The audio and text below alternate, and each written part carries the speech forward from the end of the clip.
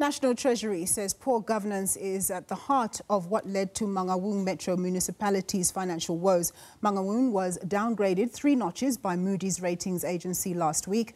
This amid reports that it's failing to meet its financial obligations and that it's owed 4 billion rand. Mangaung and Nelson Mandela Bay are the two that have National Treasury worried. Plagued by turmoil, instability and governance challenges, Mangaung acquired its metro status in 2011, sparking hope that it will be the economic powerhouse of the Free State. That has not happened.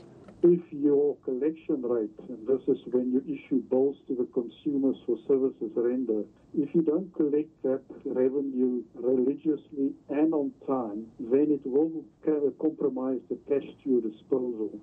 And in this case, the collection rate is now on average about 80%. But our norm for metros is a minimum of 95%.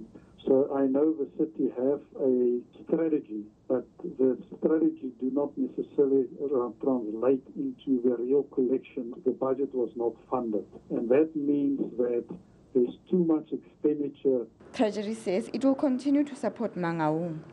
Allegations doing the rounds in social media are that the Metro donated a staggering 55 million rand towards the NDZ presidential campaign ahead of the 2016 ANC elective conference. Well, the issue of donations is hogwash. Those are things that we don't want to take serious. It's things that are being discussed on social media. And so our mandate is very clear as the municipality, is to provide basic services to members of the community. And this is exactly what we are doing as the city. The executive mayor is meeting senior managers on Thursday to devise strategies following the Moody's report. Bala Samueti, SABC News, Bloemfontein.